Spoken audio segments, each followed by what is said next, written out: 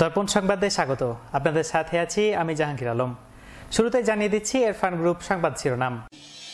শত ব্যস্ততার মাঝেও রান্নাটা আমি নিজ হাতেই করি, কারণ আমার উপরে আছে আমার পরিবারের আস্থা। ঠিক যেমন এরফান সুপার চিনি গুঁড়া চালের উপর আছে আমার আস্থা।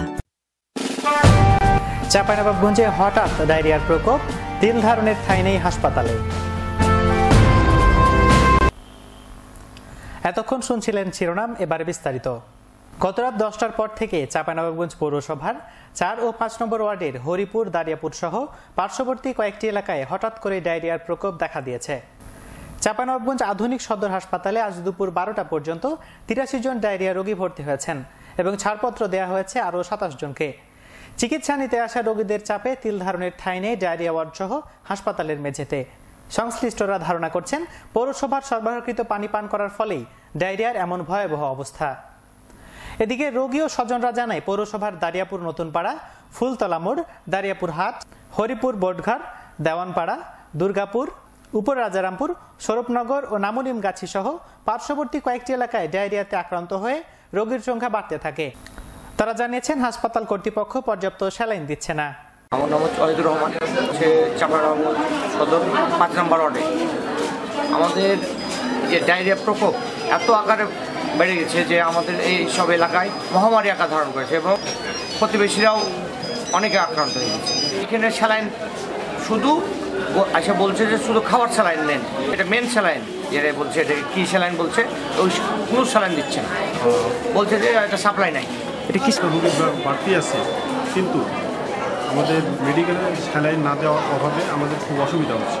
4 নম্বর ওয়ার্ড কাউন্সিলর মোহাম্মদ মতিউর রহমান কালকে হঠাৎ 5টা থেকে আমার এলাকায় এবং 4 নম্বর 5 নম্বর ওয়ার্ডে ডায়রিয়া দেখা দেয়। আমি জানি না কি এই জন্য যে ডায়রিয়াটা আরম্ভ হলো, পানিবাহিত কি যে, কিন্তু আমরা বুঝতে পারছি না কি কারণে এই ডায়রিয়াটা উৎপত্তি হলো।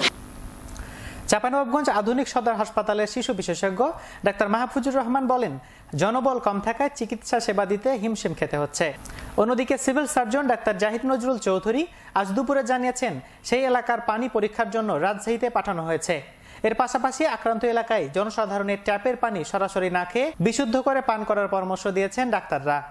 গতকাল থেকে আমরা অস্বাভাবিক ডায়রিয়ার রোগী লক্ষ্য করছি।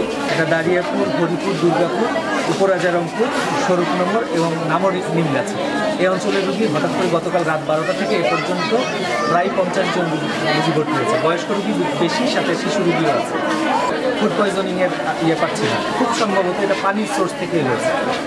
চাঁপাইনবাবগঞ্জ পৌরসভার দারিয়াপুর এবং হরিপুর এলাকা থেকে গতকাল রাত 10টার সময় থেকে হঠাৎ করে কিছু রুগী, পাতলা পায়খানাজনিত রুগী, যাদেরকে আমরা ডায়রিয়া রুগী বলি, আমার সদর হসপিটাল চাঁপাইনবাবগঞ্জে ভর্তি হয়েছেন। তাদের চিকিৎসা চলতেছে। প্রত্যেকেই ট্যাপের পানি, মানে পৌরসভা কর্তৃক সাপ্লাইকৃত পানি পান করার পর এই অবস্থা হয়েছে। পৌরসভার পানি দূষিত হওয়ার ফলে এই পানি পান করার জন্য এই ডায়রিয়া আক্রান্ত। এর আগে আজ সকাল 10টায় civil surgeon doctor Zahid Nazrul Chowdhury, Chapainawabganj পৌর মেয়র মোহাম্মদ নজরুল ইসলাম, পৌরসভার মেডিকেল অফিসার সহ অন্যান্যরা হাসপাতাল পরিদর্শন করেন। দর্পণ সংবাদ আজ এ পর্যন্ত। আপনার এলাকার যে কোনো সংবাদ জানাতে ফোন করুন 0781-515-31 এই নম্বরে। ইউটিউবে দর্পণ সংবাদ দেখতে ভিজিট করুন দর্পণ টিভি এই ঠিকানায়। আর আমাদের ফেসবুক ঠিকানা Facebook/Darpon TV 24। এতক্ষণ সঙ্গে থাকার জন্য ধন্যবাদ। আল্লাহ হাফেজ।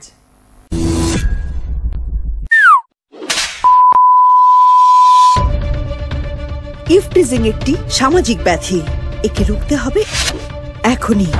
কাট। Thank you. দর্শক আর ডিরেক্টরের আস্থা যেমন আমার অভিনয়ের উপর, ঠিক তেমনি আমার আস্থা। হ্যাঁ, মনে আছে, আসছি। শত ব্যস্ততার মাঝেও রান্নাটা আমি নিজ হাতেই করি, কারণ আমার উপরে আছে আমার পরিবারের আস্থা। ঠিক যেমন এরফান সুপার চিনি গুঁড়া চালের উপর আছে আমার আস্থা। সাদা কাকরবিহীন ঝরঝরে প্রতিটি সমান দানার এরফান সুপার চিনি গুঁড়া চাল, যার সুবাসিত ঘ্রাণে সবাই মুগ্ধ।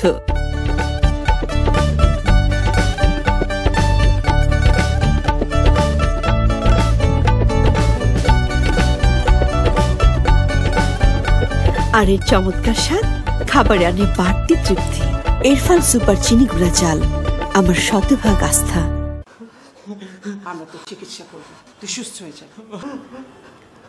মাদকাসক্ত এটি একটি মানসিক রোগ, যা চিকিৎসা ও পরিচর্যার মাধ্যমে নিরাময় সম্ভব। মাদকাসক্তিদের জীবনটা স্বপ্নের মতো, কিন্তু তাদের সুস্থ রাখার জন্য মাদককে না বলতেই হবে, মাদককে না বলতেই হবে।